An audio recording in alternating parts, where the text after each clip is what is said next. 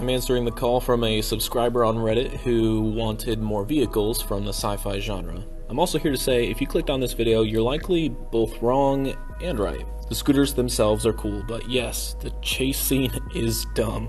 I've been talking about cinematic design for almost 2 years. Cinematic design isn't a new thing. Along the same line of costume design, the production designer's job is to make sure the environment matches the character, and that extends to the vehicles those characters drive. Francois Audouy brought on Nick Pugh to design both the futuristic limo for Logan to drive in his final film and the antagonistic fleet of Reaver vehicles. Logan is dystopian sci-fi, the kind that exists on world but includes the higher level of vehicle design that exists in Star Wars spaceships and land speeders. The first image we see in the Star Wars franchise is a blunt-forced, soft-textured ship being chased by a looming, sharp destroyer. Cinematic design excellence from the beginning of the Star Wars franchise. But I have a new thesis in this essay.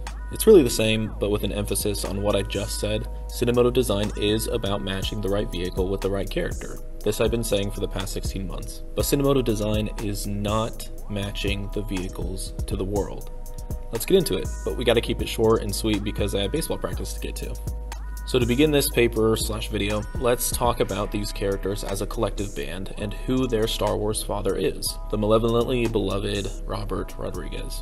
When talking about Rodriguez's filmography, the supporters are quick to bring up Machete. The detractors are quick to point out Shark Boy and Lava Girl, and the legends stand beside the man who gave them the Spy Kids franchise. Cake. Robert Rodriguez has a self-made, colorful style to his on-screen entertainment.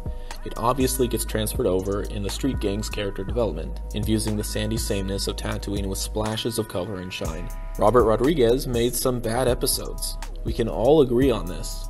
You don't have to love everything he does, but we do need to understand where these characters come from. And so, the question of, what are they? Shunning the cyborg term, they've instead allowed themselves to be referred to as the mods. In real-world history, mod refers to a subculture that developed in 50s UK and directly influenced George Lucas's second full-length film, American Graffiti. This would also later influence the punk rock movement in 70s UK explored in Cruella. The part about American Graffiti likely isn't news to the people who clicked on this video. If you're searching for something to nitpick about, you've usually already done your research. The mods in Star Wars get their name from modifying their bodies with cybernetic enhancements, not unlike the Reavers we talked about earlier in Logan. But the term mod in the 50s and 60s, which influenced the Star Wars variants, comes from the previous generation calling this trendy group modernists for their taste in music, fashion, and motor scooters. Take a look at the scooters of the era and you'll see similar design elements in those found in the streets of Mos Espa. At the same time, current-day low-level street gangs still use mopeds in their territories. I grew up in a town where this would happen. You didn't need a formal license to ride a moped, and mopeds are cheap, so there were small gangs of teenagers, youths, who would putt around on their plastic scooters. A little comical, a little annoying, and still only a minor anecdote supporting the cinematic design of this low-level street gang staking their claim with speeder bikes. I don't know if Rodriguez was the sole developer of this group, but the Star Wars team did their research in creating a group inspired by George Lucas's early work while pulling historical evidence from the mod era. These bikes are an homage to the early days of George Lucas's filmmaking career. Those providing commentary for these bikes have already brought up American Graffiti, and then they continue to say, I get where they come from conceptually, but they look like crap on Tatooine, and therefore I don't like them. And then the other side says they probably came from Coruscant. Maybe the scooters did. Maybe. But at the very least, Drash grew up in Mos Espa. The street gang seemingly isn't new in town. Besides all this, does it matter that they look like crap in Mos Espa? Of course he does. Only sort of. You're not wrong to have your own opinions, but forsaking design evidence just to support the first opinion that pops in your head is stupid. Of course, a cheap Chinese EV doesn't look right in Kansas. We get it. But cars don't belong to their environment, their state, their country, their continent, their planet. They belong to their characters. While seeing a Chongli EV zooming around the plains of Kansas will draw a few snickers, likely the person driving it will be having the time of their life. And asking, does this person, this character, belong, is dangerously prejudiced. As far as you providing judgment of their personal aesthetic, there's probably a Zuko character arc in your near future, but that's what I'm here for. Do these cyborgs belong on world? It's easy to get confused about this question, and you might mistakenly say, no, they don't. Cyborgs don't belong on Tatooine. Color doesn't belong on Tatooine. But there are already examples of each. Luke and Anakin, both cyborgs of their own, originated on World. The concept of cyborgs in the Star Wars universe existed from the very beginning. He's more machine now than man. So I'm sure it's just confusion when opposition says these concepts don't belong. These mods have scooters that are directly influenced by the subculture which provided their namesake.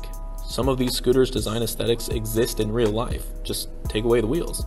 While hopefully I was able to change your mind about the bikes themselves, I could never hope to sway your opinion of the chase scene. It was poorly crafted, but every other time I've seen these scooters in pairing with their riders, to me, it's been a natural development of the character without distracting from the story. Because what's more distracting from a story about Boba Fett than a whole episode that doesn't have Boba Fett in it? I didn't need to say that. I have a lot of love for both The Mandalorian and Bryce Dallas Howard. What's up? I'm gonna cut in here real fast while I'm editing. I wanted to ask you guys, leave a comment below if you guys are seeing both Donut Media's Batmobile and Initial D videos and my videos. I'm trying to see something. Thanks. Hopefully it was as short as it possibly could be. There have been a couple of videos I didn't want to spend a whole lot of time on, like Bulma's Renault 5 Turbo and World of Warcraft's Goblin Hot Rod.